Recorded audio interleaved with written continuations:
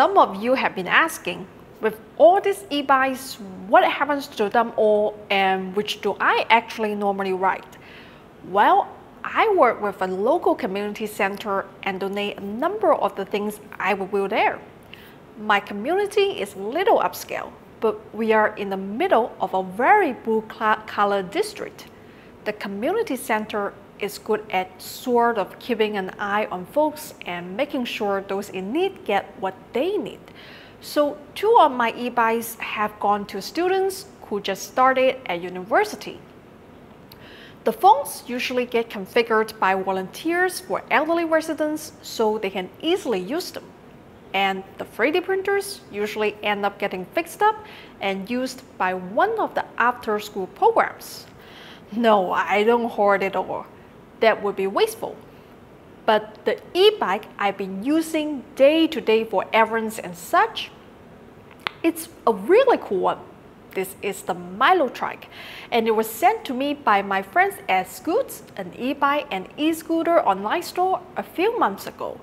They're all the way in Vancouver, Canada, so if that's where you are and you're shopping around for an e-bike or a scooter, click the link below and you can talk to them about what's best for you.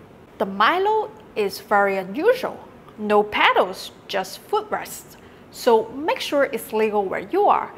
The MYLO is what's known as a tilting tap-pole tricycle.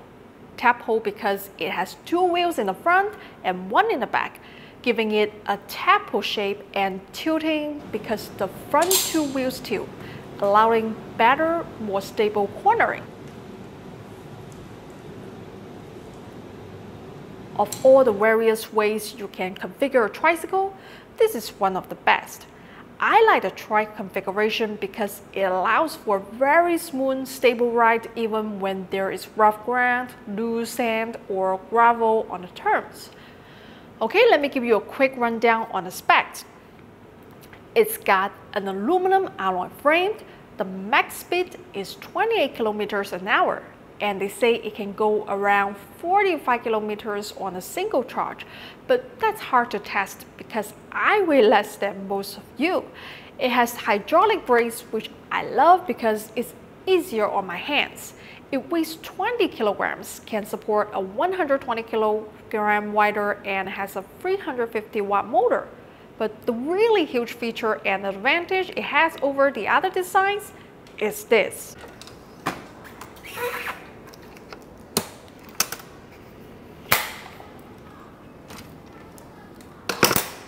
Even though it's not my smallest or lightest e-bike, it's still my most portable because I can just push it around without carrying it.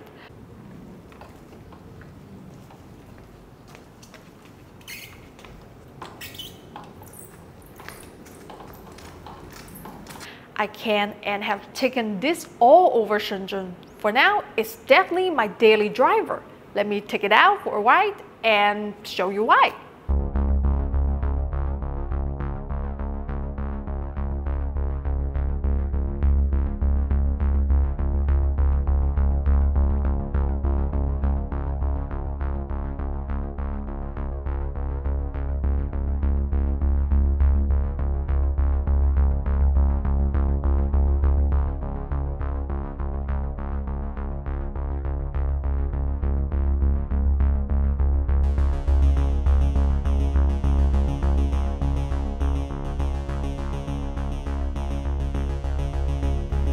So some of you have been asking, Naomi, what's with the e-bikes? Why are you so interested in them? Well, 2 reasons.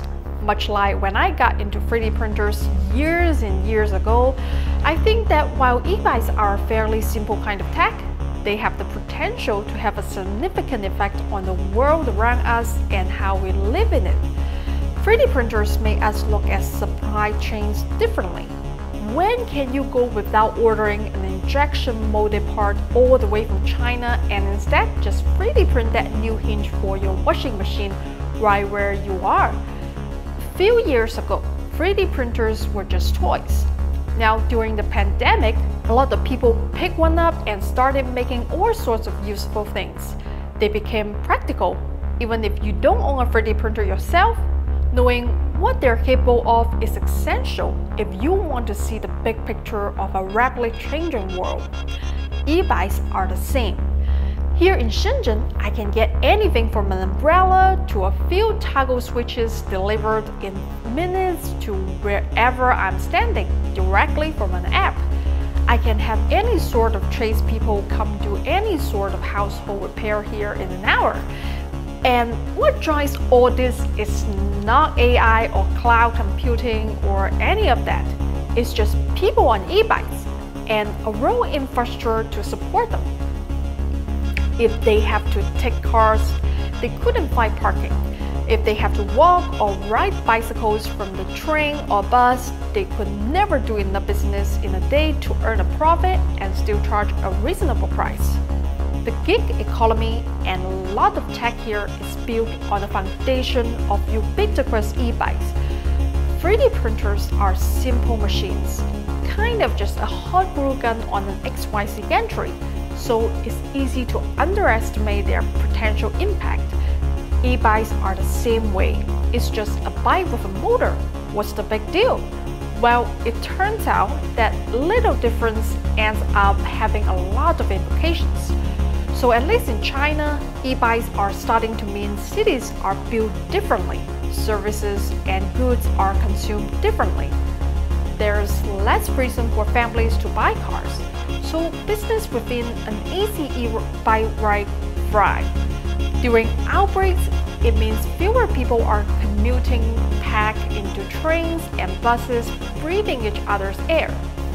Even if you have no intention of ever getting one, and they are unsuitable for where you live, I think e-bikes like 3D printers or networking a few computers together at different universities so researchers can talk to each other is one of those kinds of simple, seemingly unimportant tech things with implications far broader than first meets the eye. So I'm keeping an eye on e-bikes and sharing what I learned, not just about the bikes themselves, but what they mean in a larger context with you. The other reason I like to cover e-bikes is there is not a lot of good video coming out of China these days of just, well, China. Every video shot here has an intention. It's shot to make some kind of point. It's already interesting and well done, but it's also intended to convince the viewer of something, good or bad. There is nothing even remotely neutral. I live and shoot most of my video on the outskirts of Shenzhen in Longgang district. It's very blue color. We are not rich, we're not poor. It's just normal working class families. It's just my life here. Maybe a little boring, but I'm not trying to say, aha, see, everything is fine, or aha, everything is terrible. I try to shoot without intention. Just let's go for a ride on this sweet e-bike and see how people someplace else live without judgment. And these reviews are a good way to share that with you. And if you want to get an e-bike, you'll get a lot of useful information. But no, these videos aren't about that. They are about staying aware of tech and seeing the world through someone else's eyes.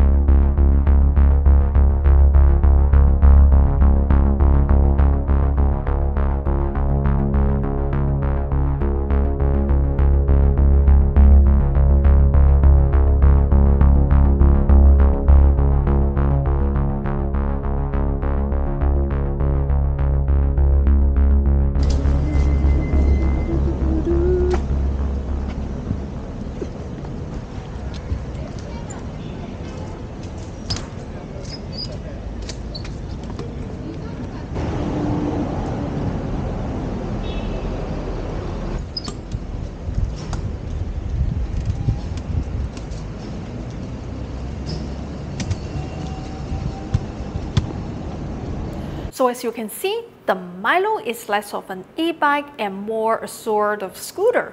There is no pedaling, no assist, just free power levels and a thumb throttle, so you are going to be getting less exercise. Personally, I don't like getting into the whole exercise e-bike discussion because you get a lot of people being really judgy about how other people get around. It's perfectly fine to get from point A to point B without exercising. No one cares when it's buses or cars. And when and how you exercise is no one's business but your own. But local laws may have something to say about the lack of pedals, so check before you order. I've never had an issue with heels, but if you are over 100 kilograms and live someplace with very steep terrain, the 350-watt motor might struggle a bit and you would not have pedals to fall back on. You'd have to walk it up. Under 100 kilos should not be a problem though. I've had friends try it out. The MYLO's ideal use case is really as something that's compact when not in use. You can take on mass transportation and move around while closed. There are bikes that are more compact you can put in your trunk, but nothing that has as small a footprint and can be easily moved around while folded. What's important to understand is that if you have some mobility issue or injury, this won't self-balance like other kinds of tricycle. It balances like a bike, much more stable, smooth, and with much better traction on the turns. But you can't just sit with both feet on the pads at a stoplight. Once you unlock the front, it tilts freely. Lock it again, and it will stay upright on its own, but it's not steerable.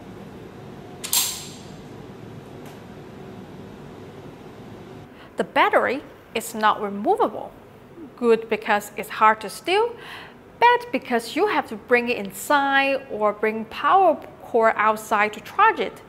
This is less of an issue than with other e-bikes because it's light and compact, so does not take up much room in an apartment. Overall, the build quality and ease of use are both excellent. And as I said, right now this is my daily driver primarily because I can transition to mass transportation, and it's an extremely stable, smooth ride that I enjoyed. It's certainly suitable for RVs, boats, all those kinds of things where you need to get around town for the day but don't have a lot of storage space. Now that I'm done with the review, I'll probably take this rear seat off and replace with a cargo rack or crate for Momo. If you're interested in the MYLO, you can buy one from my friends at Skootz. Their link is in the description box. Great people. Tell them I say hi.